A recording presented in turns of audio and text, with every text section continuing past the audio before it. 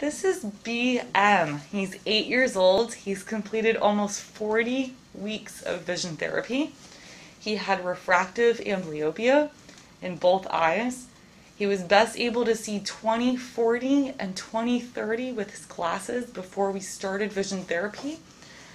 And he only had 200 seconds of arc of stereopsis, which is a measure of depth perception. Now he's able to get to 40 arc seconds, which is about 5 times better in depth perception. And he has 20/20 vision in both eyes. Can you tell us in your own words how things have gotten easier for you after doing vision therapy? Yeah. Reading when I used to have no glasses, when it was COVID, on the computer, the letters were really small, and when I put my glasses on, it was bigger. And I forgot what I was gonna say. What about when you're reading your stories in your books? It's much easier to read because I can see the letters better. Good. Do you play any sports? Soccer. Has anything in soccer gotten easier for you? Yes. When I used to play soccer without my glasses, the ball used to be blurry and I used to kick. I used to never hit the ball when I used to kick. But now with my glasses, I can see the ball and I kick the ball. Good.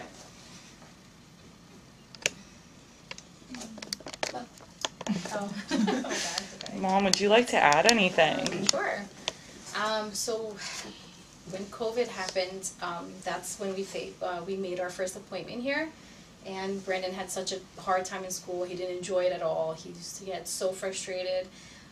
So it was very hard for us. So that's when I said, this is it. We have to make an appointment. Of course, just wearing the glasses, it already helped him a lot. But with the vision therapy, his coordination, his balance, I remember him being very clumsy. And we always thought, oh, that's just Brandon. He's a clumsy child. But for sure, after starting vision therapy, he's more coordinated. I see his balance. He's not tripping and bumping over things a lot.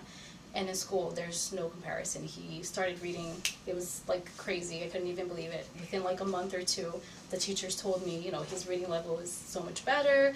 He enjoys it much better. He has a lot more patience. I remember he would skip a lot of words and kind of get lost in between the lines, and now he's, of course he uses his fingers to help him, but it's so much better. I want to say 100% better. And I'm so grateful that we found this office and that they offered this, because I didn't even know this was something that existed, and I had no idea there was vision therapy that would help with the condition that he has, and I'm so grateful and happy that he's where he is today. Thank you so much. Thank you so much for sharing.